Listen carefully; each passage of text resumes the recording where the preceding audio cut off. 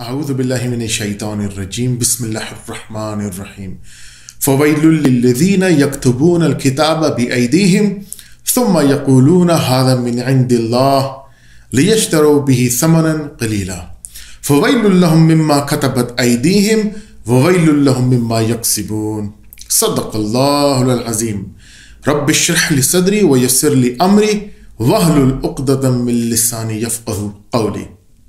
Respected viewers and listeners, Assalamu alaikum wa rahmatullahi wa barakatuhu. The ayah which I have read is from Surah Al-Baqarah, chapter 2, verse number 79. Allah says, فَوَيْلٌ لِلَّذِينَ يَكْتُبُونَ الْكِتَابَ بِأَيْدِيهِمْ ثُمَّ يَقُولُونَ هَذَا مِنْ عِنْدِ اللَّهِ. Woe to them who write down the book with their own hands and then say, this is from Allah. لِيَشْتَرُوا بِهِ ثَمَنًا قَلِيلًا, so they can mint some reward, some money out of it. فَوَيْلٌ لَهُمْ مِمَّا كَتَبَتْ أَيْدِيهِمْ, so woe to them what their hands do right. وَوَيْلٌ لَهُمْ مِمَّا يَكْسِبُونَ, and woe to them what they earned through it. Today the topic is about expounding of Luke, Gospel of Luke, chapter number 1, verse number 30, the Annunciation which has given in the Bible. Before going into the subject, I would like to elaborate few points about Christianity. You see, Christians nowadays are very busy, especially Christian missionaries, about expounding points against Quran, about the critical study of the language of Quran, about ahadith, etc. They're very busy, Christian missionary, because they realized that there is no benefit of apologetics anymore because they are doomed in this criterion. So they want to turn the tables. So they did turn the tables. But unfortunately, you see, you cannot turn the tables unless you clear your points, your contradictions, your anomalies, and so on. But anyways, drowning man clutches at straw, so they have to turn the tables because they are utterly failed to provide the answers which have been imposed on them from the dawn of the Christendom. So today I'm going to give you a task, my Muslim brothers and sisters, to memorize these verses of the Luke, the Gospel of the Luke, the Gospel, from chapter 1, 30 onwards, where the Annunciation has been given to Mary about the birth of Jesus Christ, peace be upon him. Now, it's your duty to memorize it and then expound and exfoliate to the rest of the Christendom. Instead of talking about Quran and Hadith, there's no benefit, because you have to clear your criterion, your anomalies first, then to decide what comes later, because you say Quran or Islam came later. So it's your obligatory duty to clear these anomalies first to catch the customer, which is Bible.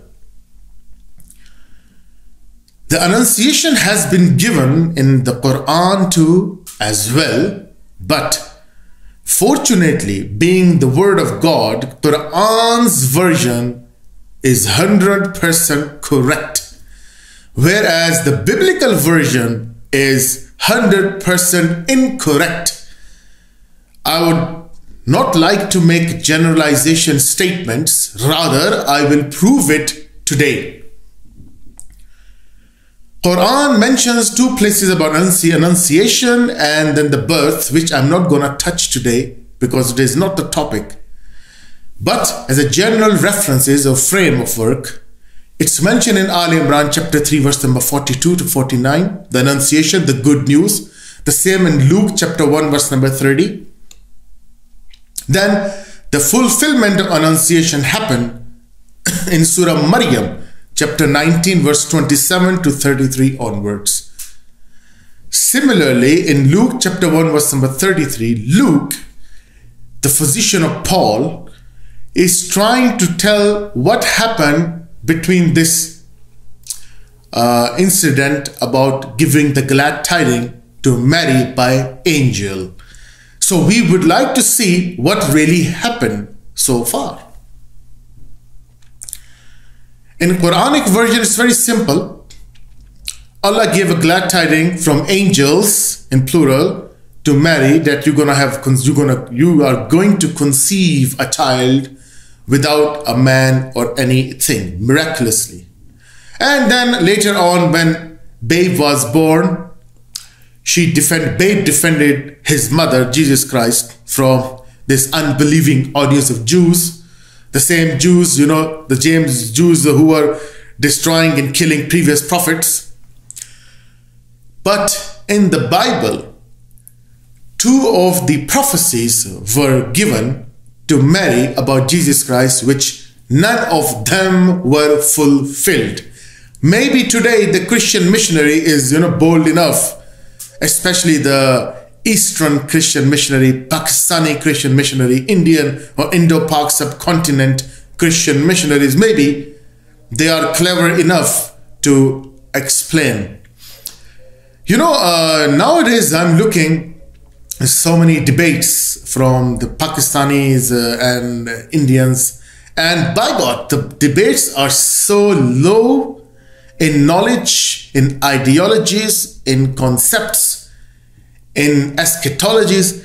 Is so low, as I call always, that these debates are fallen into the category of garbage apologetics.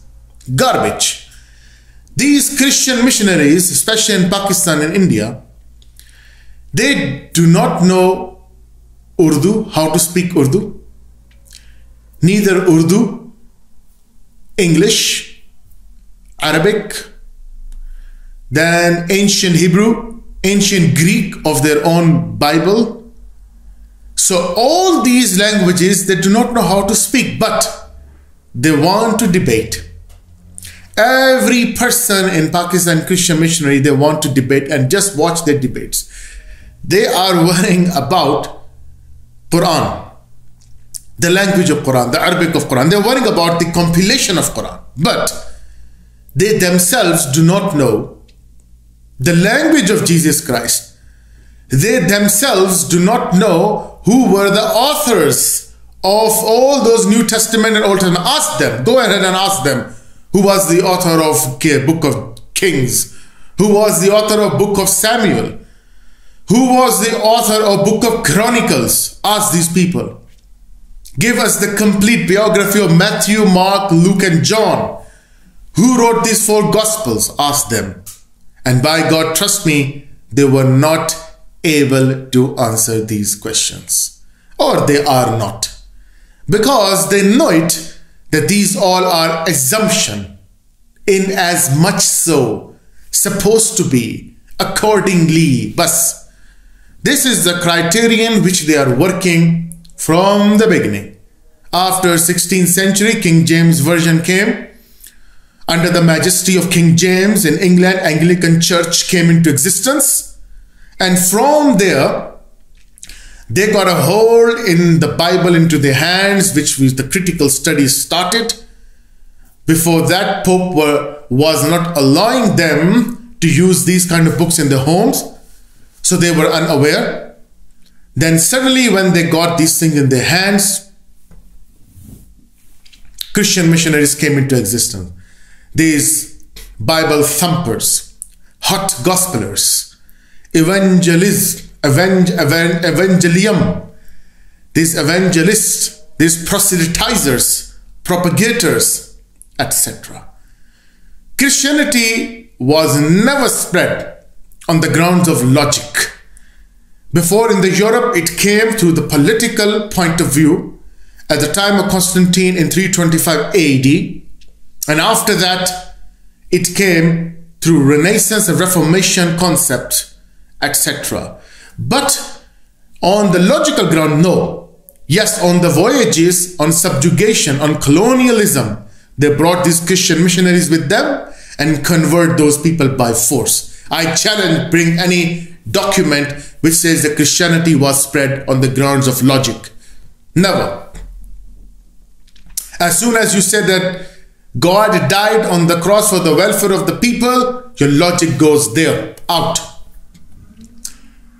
So these contradictions today, which I'm going to share with my viewers, you would sense and you can sense what kind of grave defects are there in these kind of statements.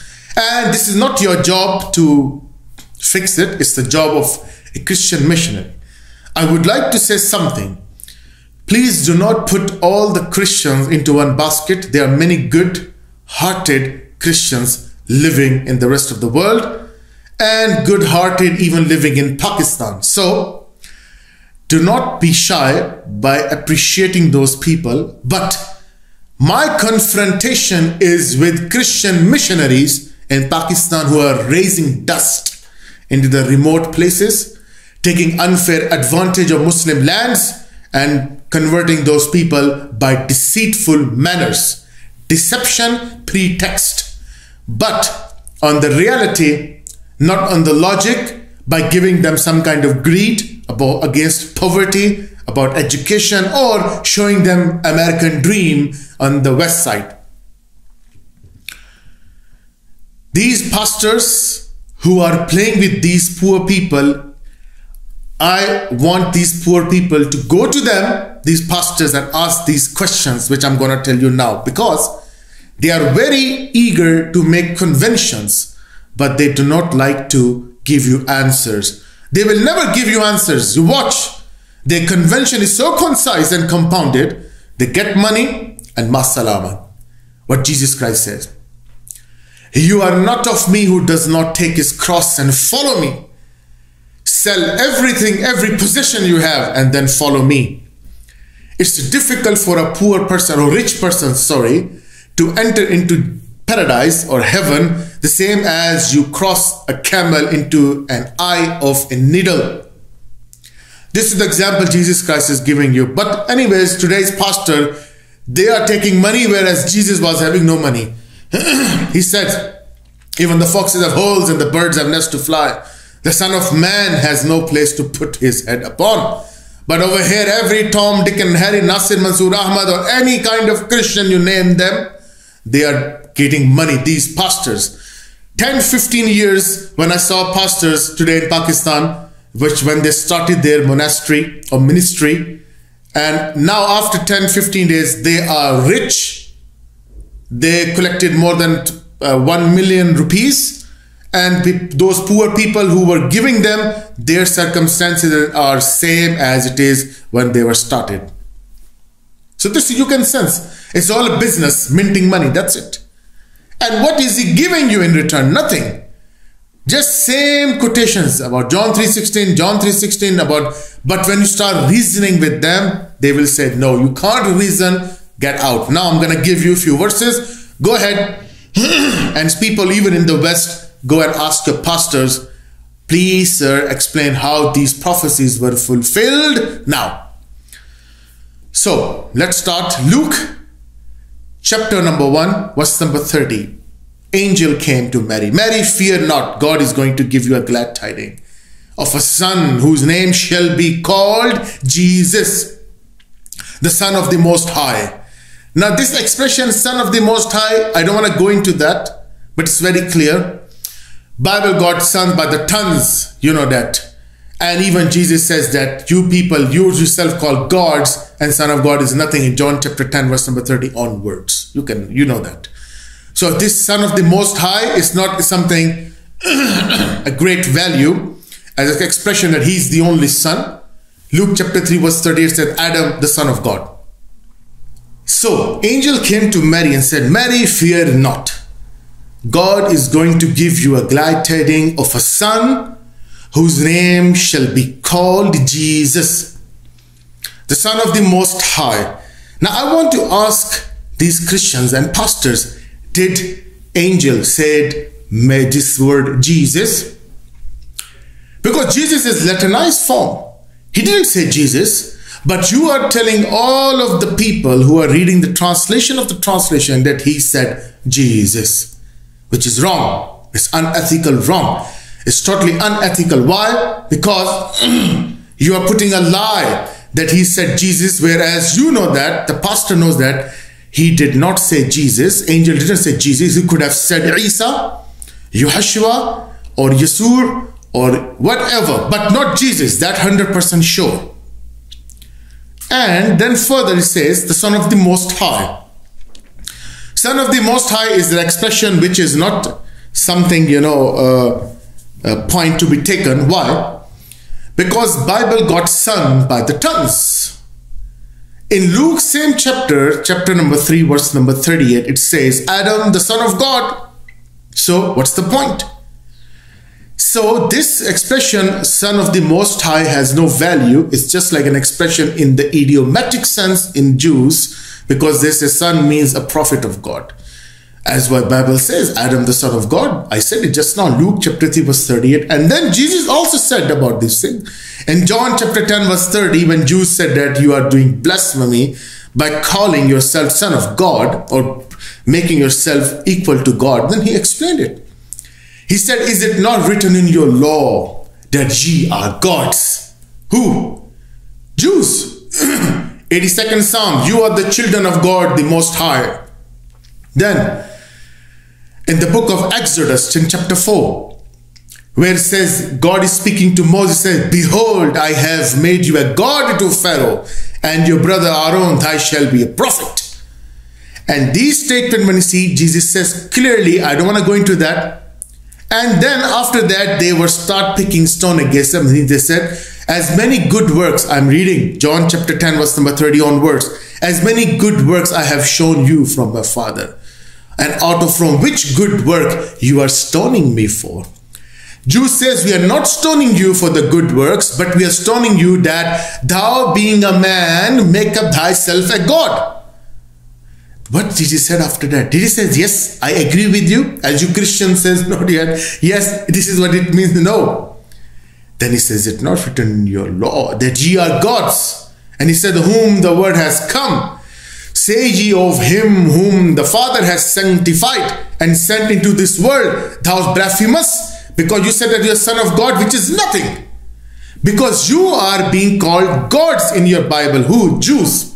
This is the explicit statement of Jesus Christ in a defense of this ideology of being, Son of God.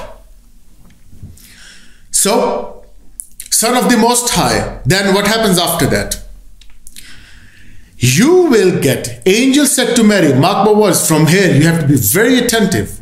Angel said to Mary that your son, he will take his father's throne, David, and he will rule over the house of Jacob forever, and his power or whatever his ruling will be forever. I would like to ask these Christian missionaries, which throne of David was given to Jesus Christ at his time? Give me one quotation from the Bible. Which throne of David was given?